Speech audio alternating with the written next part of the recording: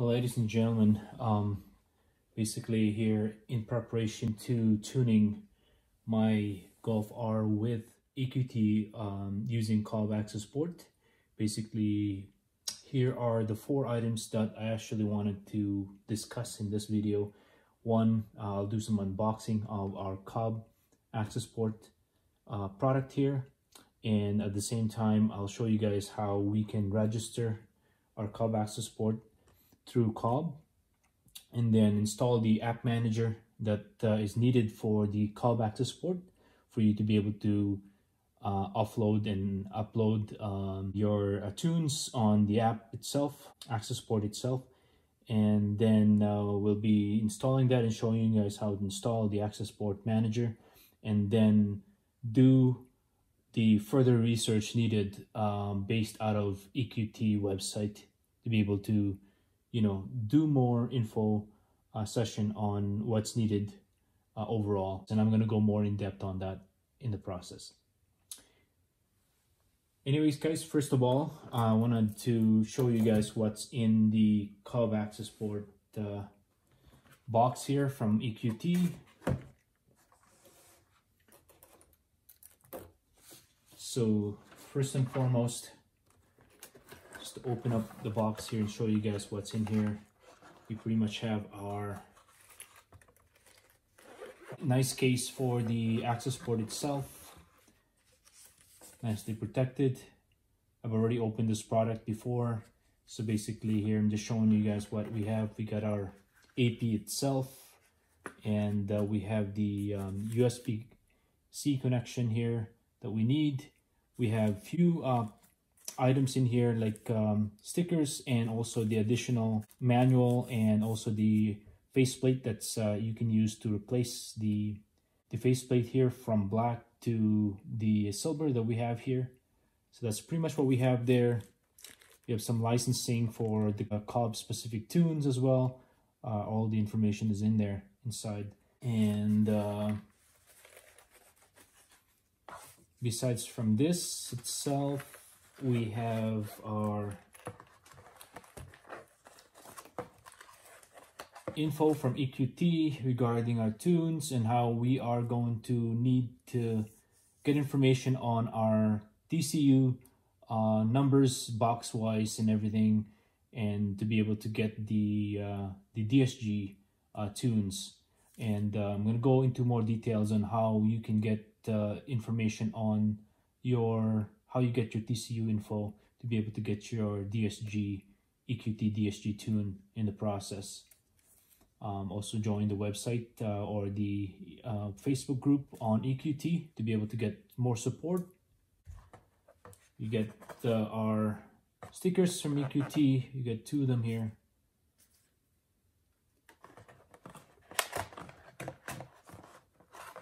More info on how we register our Access Port in the whole 9 yards. Some more pamphlets from EQT. And lastly, our cable for the Access Port for the car. Let's see if I can open it here for you. There we go. So there's the cable and our little mounts sticker wise if you wanted to mount this on the dash itself. So we will not need this until we actually are in the process of flashing the car later on.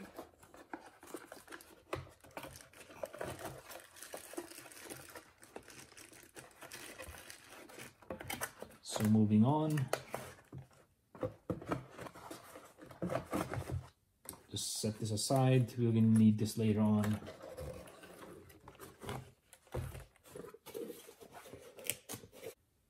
So the second step, guys, as you guys seen, the product itself, go to the COBB website, which is this URL right here. This is a site URL, and basically here, guys, you can then choose your car, your make and model, Volkswagen, and then of course Golf R, It's the facelift Mark 7.5, and here is a discrepancy that I saw in the process where they only quantify the facelift as 2019, which is not true. My car is 2018 and it's a Mark 7.5, so they don't have that. I actually sent an info to COBB about this, and they are going to update this site. You provide your name, last name, an email address, and basically your state or your country over here, and send it away, submit. I'm not going to do that because I don't want to show you all my information in the process here, guys, but you get the gist. In the second tab here is where you can download the Access Port. This is the URL for it, and I'm going to be posting it as well, a bigger version of the URL in the video here, so you guys can see that. And once you get into this download location, you can then choose which OS you're working with. I am a Windows operating system, so it will download that automatically for you into your download folder on your PC. So if you open the app, and you can then install the app right there, right then, by saying yes. I'm not going to install it because I've already installed the app. I've already have it installed on my PC. So simple enough. I've already played around with this and get familiar with the Access Port Manager, and I'll show you later, and actually connect my COBB Access Port in the process, and I'll show you that in a minute. Lastly, we need to get into the mode of research here, because tuning your car is fairly excessive, and that you don't want to be doing this willy-nilly because you might break your ECU in the process. The EQT site is so helpful in this case because they have a lot of information about tuning in general and tuning specific questions. Go through all this. One of the items that I really like here is the last one, ideal upgrade for stage 1 and stage 2. And this one will clearly tell you guys what you need for stage 1 and for stage 2. As you can see here, it's talking about stage 1 having an intake, turbo inlet, intercooler, possibly optional in this case, but it won't hurt. And step 1 colder spark plug as well, and a DSG tune as required. So I would probably recommend DSG tune right away. Doesn't matter if you're stage 1 or stage 2. I would say the sooner you can up your DSG software, the more longevity of your DSG or your transmission will be, because you are pretty much upping your stage, your tune on your ECU, and it's gonna definitely improve your power. So you might want to update your TCU tune along with your ECU tune in the process. And for stage 2, of course, you have an intake, you require an intake, a turbo inlet as well. Intercooler is probably a must here in this case, and as well as your step 1 colder spark plug as well is needed, including your DSG tune. In addition, you can again do a high flow downpipe. In this case, intercooler is a must, and the DSG tune is a must in this process. Just run by you on that. There's a few more info here, guys, that you might want to look into. There's tons of information here regarding tuning and the type of spark plug you have, you need to buy in the whole 9 yards, the type of gaps you would need, type deal. They're all in this information here. On the general as well, give that a look. I also want to emphasize the Access Port FAQ, because this would give you information, tons of information regarding how to marry your Access Port to your car, how to obtain your serial number and all 9 yards.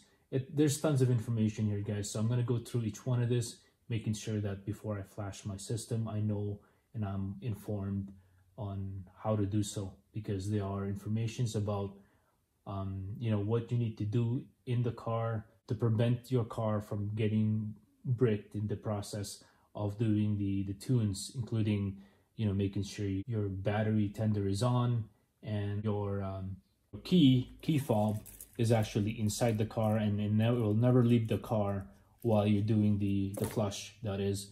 And also making sure that none of your Bluetooth devices are not connected or will be connecting during the flush, because that would also cause an issue during your flashing. So anyways, guys, those are the information you probably need to go through, and it's very important that you guys, you know, adhere to a lot of this information, and the EQT have provided pretty much everything you need in the process here, guys. So anyways, guys, that's pretty much it. I just wanted to show you guys how I actually connect the app or the AP here for the first time, which I've done already a couple times, and I'll show you how you can upload and back up your files, basically your tunes, your ECU tunes and your TCU tunes.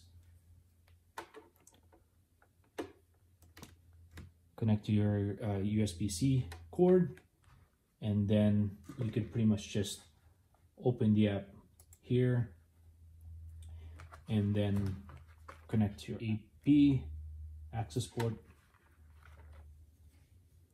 and it will power on in this case.